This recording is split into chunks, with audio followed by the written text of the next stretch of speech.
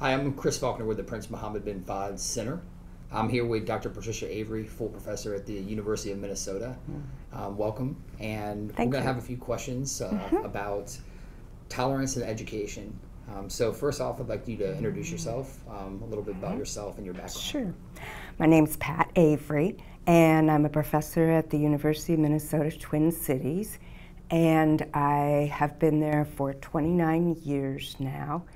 I teach social studies education, and I primarily work with secondary social studies teachers. So these are people who are planning to become, say, your high school, middle school history, civics, econ, or government geography teachers. Okay. Great. Well, thank you. So I know you worked on a project with these secondary education teachers on structured academic controversy. Do you maybe talk a little bit about what structured academic controversy is? What lessons you learned from that study? Sure.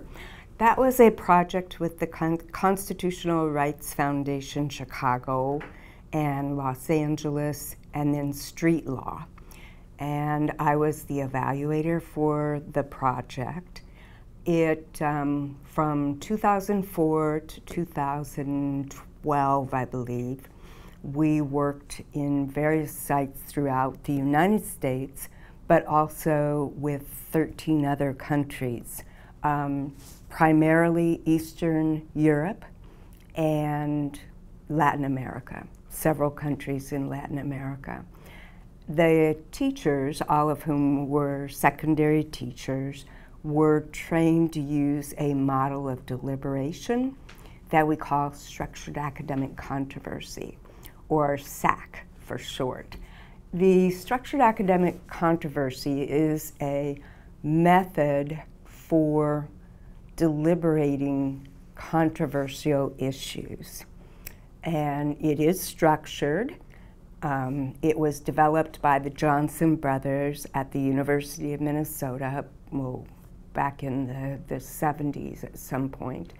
And there's a fair amount of research on it that shows it to be a good means of increasing students' academic achievement, their tolerance levels, their self-esteem, their, perspective-taking abilities, and motivation for learning. What it is the starts out with a controversy, a controversial public issue. For example, should we have compulsory voting in the United States, or in whatever country you're living in? And the students would all read material that would give them both pro and con arguments for that. They would be divided up into groups of 4, whereby 2 of the students take the pro position and 2 of the students take the con position. They have some time to gather their thoughts, and then they are given a specified amount of time to share their arguments, or share their arguments with the other 2 people in their group, during which time the other 2 people are not to ask any questions. They're just supposed to listen. So it's to teach them to listen, as opposed to constantly thinking of how you're going to argue against something. Then they have a chance to ask some clarifying questions, and then the opposing side would share their arguments. Let's say they're the con arguments. They'll share their arguments with the other 2.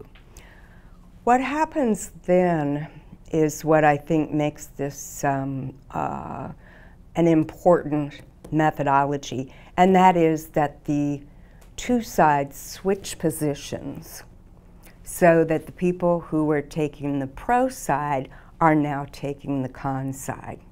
and putting you in that position of arguing both sides. At that point, you go through the whole process again, and you're to, present the arguments for or against and add to what went on in the first round.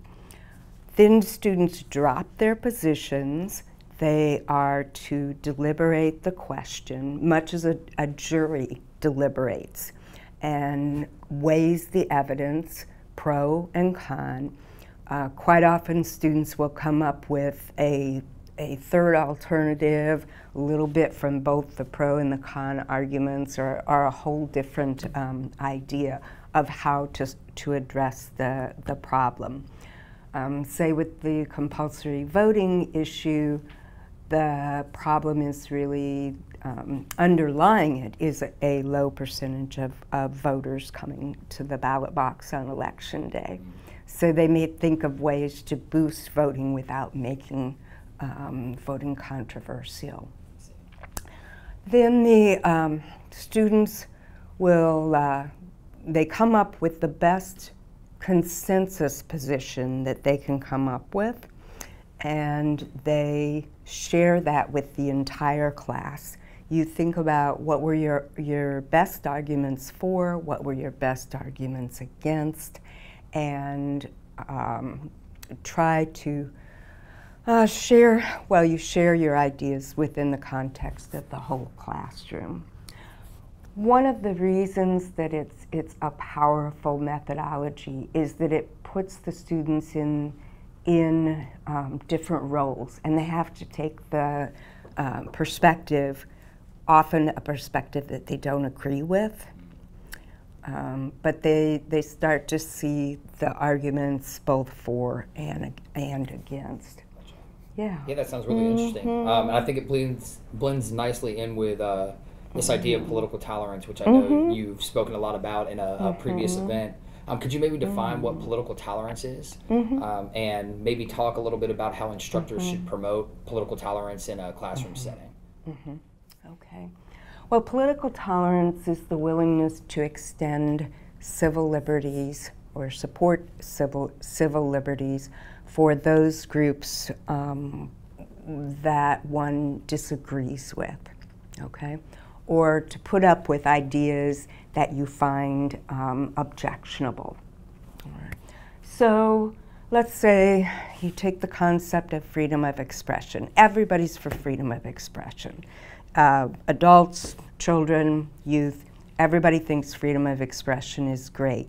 But then you ask them about a group that they disagree with, and everybody has a group that arouses some kind of an emotional trigger that they disagree with. For example, Nazis, the KKK. For people, can be any kind of group. For some, it might be the GLBTQ, Black Lives Matter, feminist, pro-abortion, anti-abortion, whatever. But everybody has some group that their views they find very objectionable. So then you ask about whether they would allow that group to, say, have a rally in their city. And that's when you start to see a disparity between support for the abstract principles of democracy and concrete examples. So, one way to promote tolerance in the classroom, first of all, recognize that conflict is not always a negative. Conflict can be a real positive too. In terms of promoting tolerance, we want to make sure that we give students concrete examples so that they're constantly seeing how abstract principles are applied to specific situations. We try to help them understand how tolerance is a very important part of democracy. if you think about the marketplace of ideas, we value that marketplace of ideas because we want to have a range of options to choose from, and we can ferret out the bad ideas. Our own ideas may become better by having to explain them to a group. So I also think that once you start silencing groups, you could be on a slippery slope. Right. Yeah. Great. Well, I think that's all the questions I have for now. Okay. I appreciate your time. Thank you again for coming. All right. Thanks very much.